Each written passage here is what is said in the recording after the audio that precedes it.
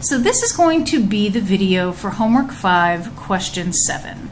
What question 7 asks is for us to find the slope in the equation of the tangent line to the graph of the function f at the specified point, and then they give us a function and they give us a point. So that's a lot of words. Let's figure out what that means and what we're actually looking for. So let's start with the function that they gave us. They give us f of x equals the square root of x plus 1 over the square root of x.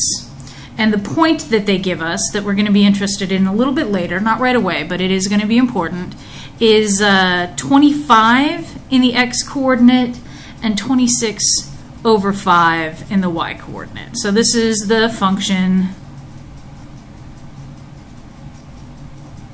and this is the point. So we are going to want the slope of the line that's tangent to this function at this point. And to find the slope of the line that's tangent to a function, we're going to have to take a derivative. Square roots, those don't lend themselves very well to taking derivatives just the way that you look at them, but it's very easy to rewrite them so that we can use the power rule that we learned about. So let's go ahead and write this so that instead of square roots, we've got exponents. So f of x, well, the square root of x is the same as x to the 1/2 power. So we'll write that as x to the 1/2. And the square root of 1 over the square root of x is the same as 1 over x to the 1/2. And that's close to what we want. That's not bad, but I think I could get this better. We really don't want anything in the denominator so that we can do our power rule. So I have x to the 1/2, and if it's in the denominator and I want to bring it into the numerator, I keep the exponent, but I change the sign. So now we have x to the 1/2 plus x to the negative 1/2. That's fantastic, because now we can do the power rule.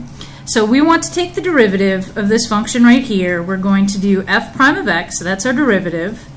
And the power rule tells us to bring down the exponent, so 1/2, that becomes the new coefficient in front of our x, and then x, and then we have to subtract 1 from whatever that exponent was before. So 1/2 minus 1 is going to be negative 1/2. And we're going to do the same thing for the next part. I'm actually going to put a parenthesis here because we're going to have to carry down this negative. So we bring down the negative 1/2, and then it's x, and then we need negative 1/2 minus 1.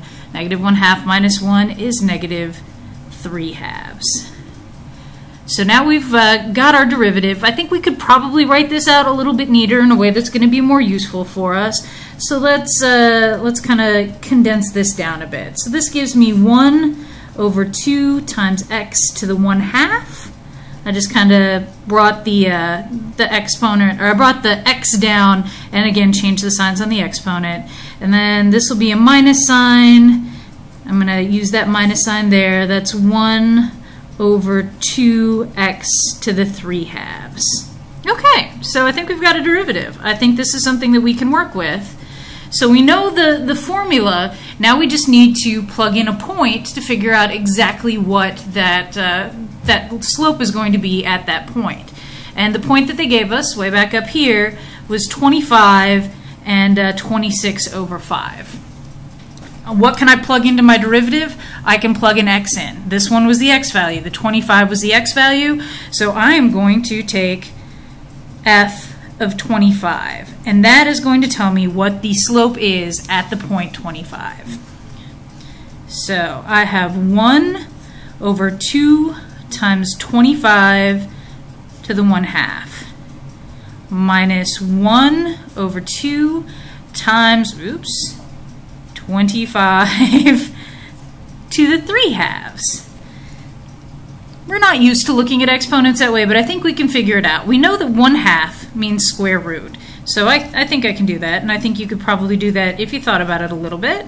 So that's 1 over 2 times the square root of 5, or 2 times the square root of 25, giving away the answer there. So 1 over 2 times the square root of 25, that's 2 times 5. And then over here we have, not that you can read it anymore, 1 over 2 times, well, we've got the 3/2, so that's like taking the square root and raising it to the 3rd power.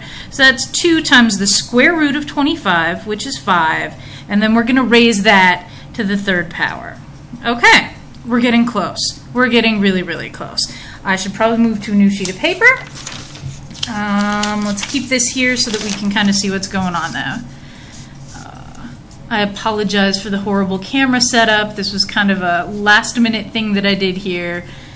Hopefully, I will be able to find a better solution than dangling my cell phone off of a lamp. But for the time being, this is what we've got, so we're going to make it work. Okay, so I have 1 over 2 times 5. That's 1/10. Okay, 1 over 2 times 5 to the third. Feel free at this point to plug it into your calculator. It's absolutely okay to do that, or you could try to do it in your head if you wanted to.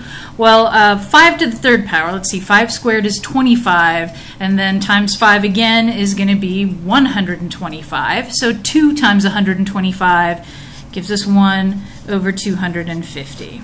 And then I just need to get common denominators, so I need to make both of these have the same denominator.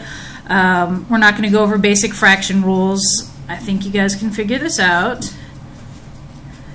I'll get 25 over 250 minus 1 over 250.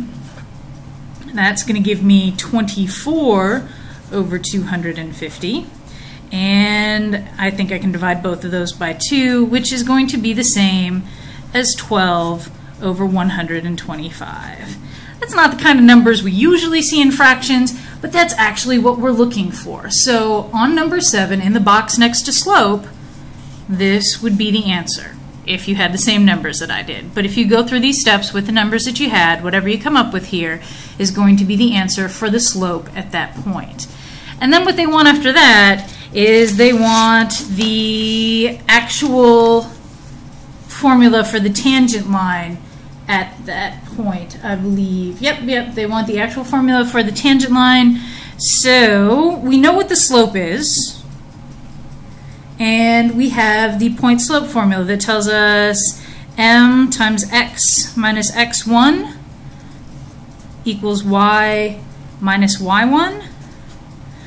Well, up here we had the point that we needed, and right here we have the slope that we need. So we have m, that's 12 over 125, times x minus x1. Well, x1 was the 25 up here, equals y minus y1. Well, y1 is this 26 over 5 here, so minus 26 over 5. We do a little jockeying around of the sides, and ultimately the answer that we end up with is going to be y equals 12 over 125 times x minus 25 plus 26 over 5. And that's going to be the answer that you put in. They've already got the y equals, so what you're going to enter into the second blank in problem number 7 is going to look something like this. You don't have to simplify it any further. WebAssign will take it just like that if you want to. If you want to practice multiplying fractions and you want to make that look a little bit more like the y equals mx plus b, you're more than welcome to. But this is all you need for WebAssign. So that's the video for homework 5, question number 7.